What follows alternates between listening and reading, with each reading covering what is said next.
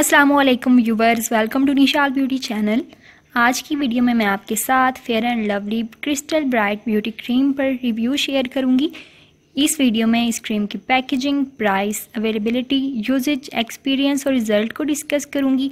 तो इस वीडियो को देखने से पहले अगर आपने मेरे चैनल को सब्सक्राइब नहीं किया तो मेरे चैनल को सब्सक्राइब करें और बेल आइकॉन बटन को ज़रूर प्रेस करें ताकि आपको मेरी लेटेस्ट वीडियोज़ के नोटिफिकेशंस टाइम पर मिलते रहें।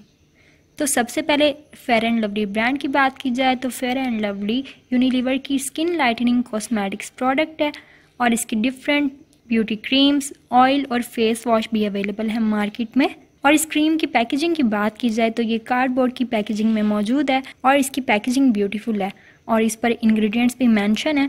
इंग्रेडिएंट्स की बात की जाए तो इसमें brightening crystals, emulsifier, glycerine, preservative वगैरह मौजूद हैं। इसमें कोई ऐसे स्ट्रॉन्ग इंग्रेडिएंट्स मौजूद नहीं है जो कि स्किन को वाइटनिंग देते हैं और इस पर मैन्युफैक्चरिंग और एक्सपायरी डेट भी मेंशन है। और इस क्रीम का जार बिल्कुल जैसे फेस फ्रेश, गोल्डन पर्ल या Pfizer beauty cream formula cream की पैकेजिंग जैसे है और ये 25 ग्राम्स के प्लास्टिक जार में मौजूद है जिसका कलर है वाइट। और इस क्रीम की प्राइस की बात की जाए तो इसकी प्राइस है जस्ट 250 रुपीज़ और मैंने इसको मार्केट से बाय किया है। आप इसको मार्केट से दराज.pk या सलोनी.pk से बाय कर सकते हैं और फॉरेनर्स इसे अमेजोन से भी बाय कर सकते हैं। और अब मैं आपको fair and lovely crystal bright beauty cream के बारे में बताऊंगी।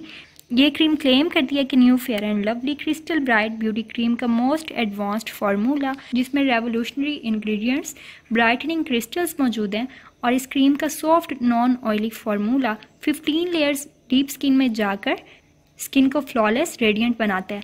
और ये क्रीम क्लेम करती है कि ये स्किन टोन को ब्राइटर करती है और मार्क्स और पैचेस को रिड्यूस करके जस्ट 1 वीक में स्किन को क्रिस्टल की तरह स्पॉटलेस और ग्लोइंग बनाती है। और इसकी पैकेजिंग पर वार्निंग भी मेंशन है कि अगर इस क्रीम को यूज़ करने से इरिटेशन फील होती है तो इस क्रीम को हरगिज़ यूज़ ना करें। और अब मैं आपको बताऊंगी कि आपने इस क्रीम को यूज़ कैसे करना है। इस क्रीम की नॉर्मल क्वांटिटी को क्लींस्ड फेस पर अप्लाई करना है और जेंटली मसाज करना है। ये क्रीम स्किन में इंस्टेंट एब्जॉर्ब नहीं होती जैसे बाकी नॉर्मल क्रीम्स इंस्टेंट एब्जॉर्ब हो जाती हैं। तकरीबन 3 से 5 मिनट तक का ये टाइम लेती है स्किन में एब्जॉर्ब होने में। और इस क्रीम को डे टाइम या नाइट टाइम किसी भी टाइम आप अप्लाई कर सकते हैं। और इस क्रीम की कंसिस्टेंसी और टेक्सचर की बात की जाए तो इस क्रीम का कलर है लाइट पिंक और इसकी कंसिस्टेंसी थिक है और इसका टेक्सचर क्रीमी है और इसकी फ्रेग्रेंस प्लेजेंट है। और अब मैं आपके साथ शेयर करूंगी fair and lovely crystal bright beauty cream के बारे में अपना एक्सपीरियंस। मेरी सिस्टर ने ये क्रीम यूज़ की है, इसके बिल्कुल भी अच्छे रिजल्ट्स नहीं हैं और इस क्रीम को अप्लाई करने से फेस पर छोटे छोटे पिंपल्स भी हो सकते हैं। जितनी भी इस क्रीम की क्लेमिंग थी कि ये स्किन को ब्राइटर करती है और जस्ट 1 वीक में स्किन को फ्लॉलेस बनाती है और वाइटनिंग देती है, ये उन तमाम क्लेमिंग्स पर पूरा नहीं उतरती। और ऑयली और सेंसिटिव स्किन वाले तो इस क्रीम को बिल्कुल भी यूज़ ना करें क्योंकि अगर इसको सनलाइट में लगा के जाएं तो स्किन पर इरिटेशन फील होती है और ईचिंग स्टार्ट हो जाती है और इससे स्किन ज़्यादा ऑयली और डैमेज भी हो सकती है।